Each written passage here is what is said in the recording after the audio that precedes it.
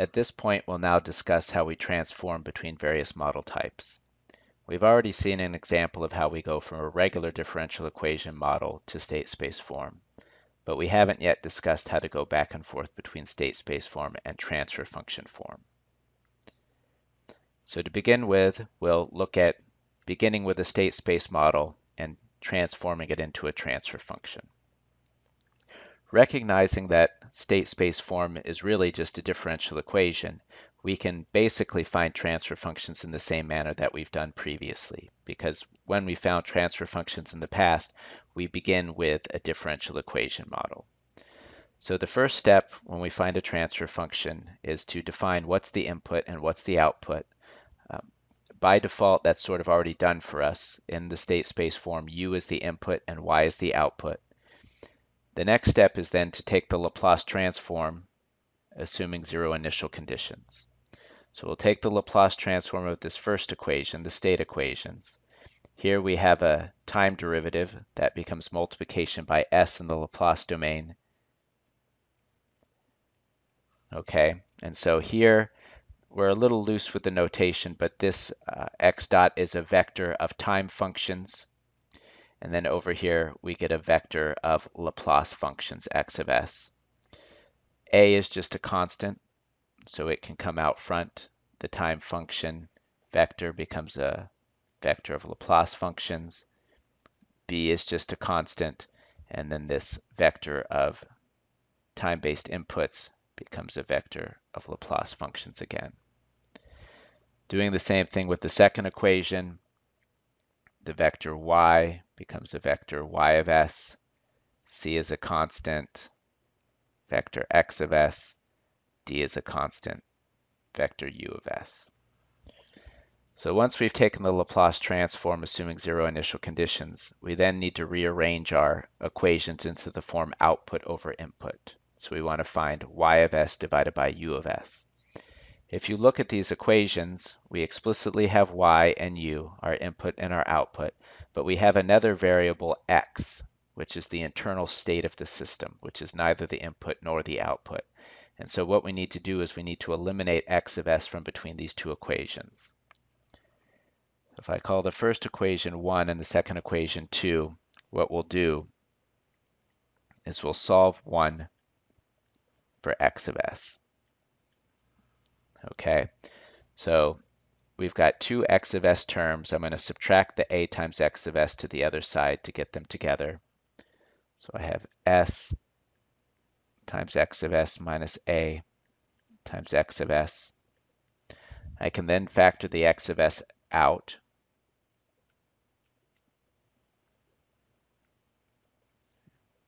And so when we do this, we need to be a little careful. So number one, matrix multiplication does not commute. The order of multiplication matters. So a times x is a different thing than x times a. And so since x is multiplying a on the right-hand side, when we factor it out, we need to keep it on the right-hand side. Furthermore, looking at this, s is a scalar and a is a matrix. So in order for this subtraction to make sense, we need to multiply s by the identity matrix I of the same dimension as A. So that constitutes one side of our equation when we subtract the a times x of s. On the right-hand side of that equality, we're still left with b times u of s. Okay. Then we need to finish solving for x of s. If this equation was a scalar equation, all we would do is we would divide through by this factor, divide through by this quantity. In this case, however, this is not a scalar, it's a matrix, so we can't just divide through. What we need to do is to multiply by the inverse of this matrix. In particular, so we want to cancel out that si minus a, so we multiply on the left-hand side by its inverse. We have to do that on both sides.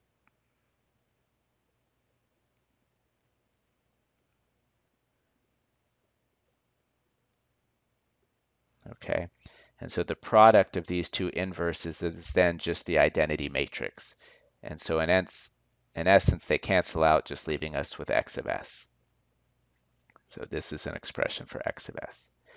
We then take that expression for x of s and substitute it into the second equation.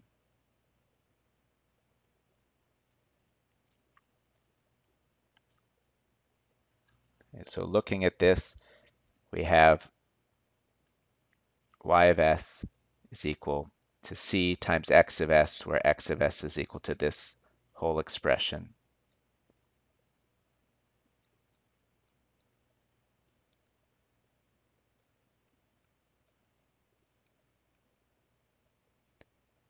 Okay. So then we have eliminated x of s. We're just left with our output y and our input u. And then the last thing we need to do is to just get it into the form output over input, y over u. So we can factor out u of s on the right-hand side, and then divide the u of s to the left-hand side. So that notation isn't entirely correct. If we have a single input, single output system where u is a scalar and y is a scalar, then this is absolutely correct. If we multiply out our matrices in this manner, we'll get a single transfer function with y as the output and u as the input. In the case that we have multiple inputs and multiple outputs, then u of s and y of s are vectors, and you technically can't divide through like that. However, if you do this multiplication, if you do execute this expression as it's written, what you will end up with is you will end up with a matrix of transfer functions. So however many inputs and outputs you have, the product you'll have that product in number of transfer functions. So if you had 2 inputs and 3 outputs, you would have 6 different combinations of inputs and outputs, giving you a matrix with 6 elements.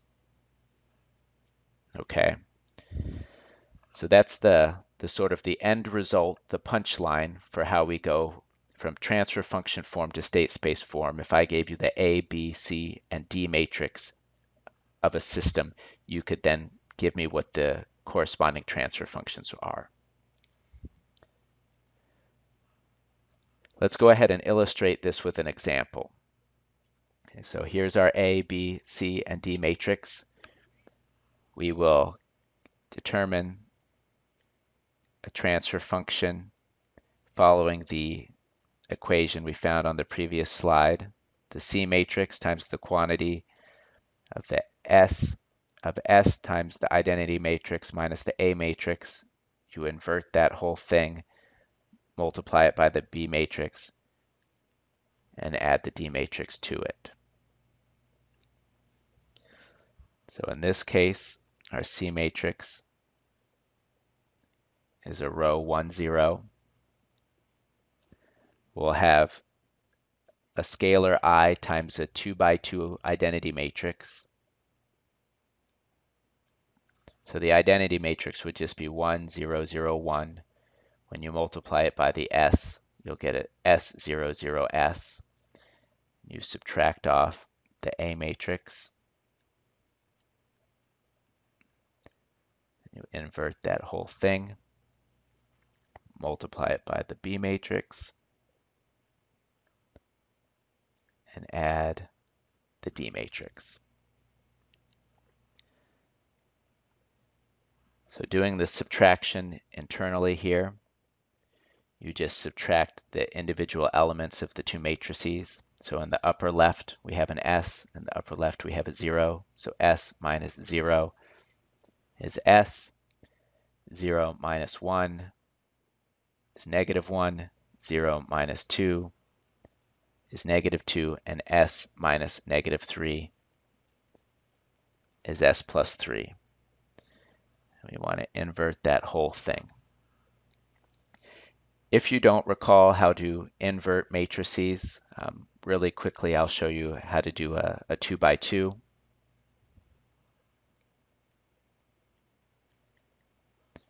So if we had elements A, B, C, and D,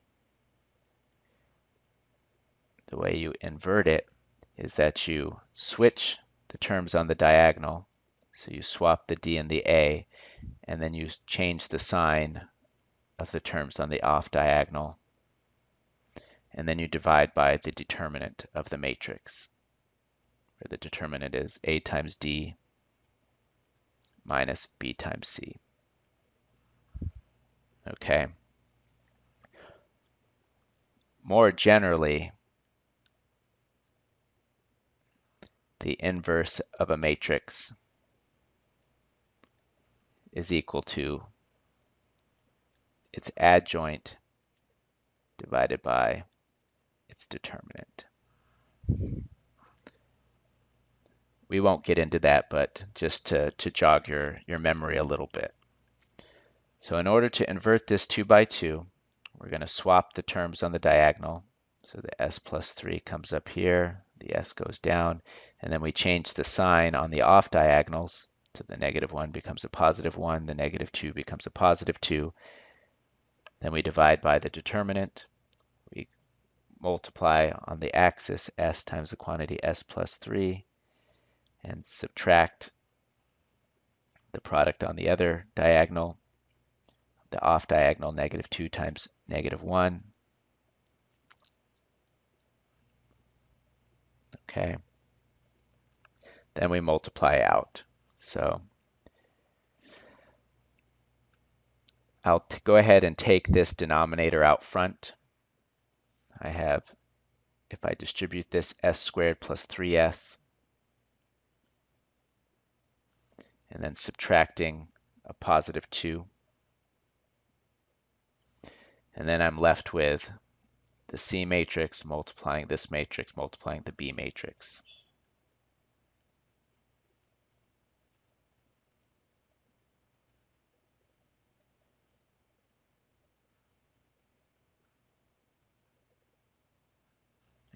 So I'll just go ahead and do it in steps. I'll do these two first.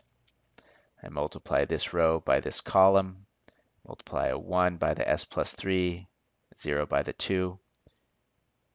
So I end up with s plus 3. Then I take the same row, multiply it by the next column. I get 1 times 1 and 0 times s.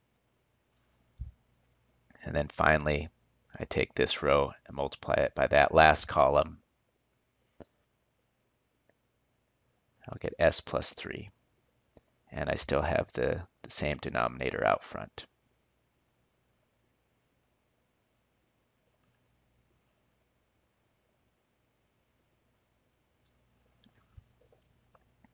So that concludes that example. We went from a state space form to a transfer function form. A couple of things that we'll point out real quickly. So in this case, we had a single input, single output system. We could tell that we had a single input because we had only one column in our B matrix. We had a single output because we only had one row in our C matrix. If we had multiple inputs and multiple outputs, we could have multiple columns in our B matrix and multiple rows in our C matrix. And when we execute this expression, instead of ending up with a single transfer function, we end up with a matrix of transfer functions. The ability of a state space form to model a system with multiple inputs and multiple outputs in a compact manner is one of its advantages. If we had 2 inputs and 3 outputs, we just have one set of A, B, C, and D matrices as opposed to 6 transfer functions. It turns out when you get into controller design and things like that, the computation of the controller is also relatively simpler. Something to point out is this denominator defining the poles in the system corresponds to the determinant of this matrix. When we inverted this matrix, its determinant is what resulted in the denominator of our transfer function. And so this is something that I'm going to come back to on the next slide. As I stated on the previous slide, the solution of this equation, the determinant of si minus a equal to 0, became the denominator of our transfer function. And so the solution of this equation gives us the poles of our transfer function. If you think back to some math classes you've had, you might recognize something like this as providing the eigenvalues of a matrix. So the solution of this equation is equivalent to finding the eigenvalues of A.